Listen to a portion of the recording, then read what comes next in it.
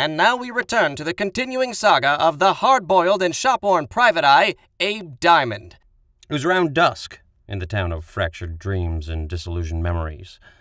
The carbon monoxidated haze that passed itself off as wispy clouds were illuminated in imperial violet by the rays of the setting sun. Ordinarily, the weekend would have proven a gift, but business was slow. It was so slow that my dead grandmother could have raced it to the men's room and won. And why, may you ask, would my dead grandmother be running to the men's room? Well, that's another story, for another time. Anyhow, business was slow. I had half a mind to take the Fox network up on their offer to turn my whole sordid life into a reality show. The only reason I even considered it was because my bank account was trying to crawl under a duck. So as I calculated the price of my soul, a black pool opened up at my feet.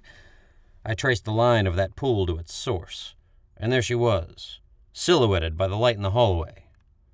Her silhouette reminded me of the soft, warm places that women keep hidden.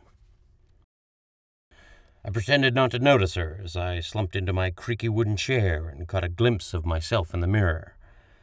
I needed a shower, a shave, a drink, and a new face. I grabbed the closest thing to me and flung it at the mirror. 7 more years of bad luck. See that? Did you see what I did? See what? I liked her already. You married? Yeah. Too bad. For you or for me? For one of us, anyway. Turn on the light, Mr. Diamond.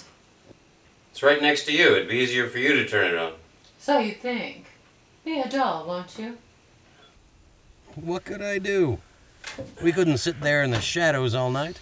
Besides, the sun was going down, turning the gray into a darker gray, and eventually we'd be shrouded in darkness. So before that happened, I made my way to where she was standing and coolly turned on the light.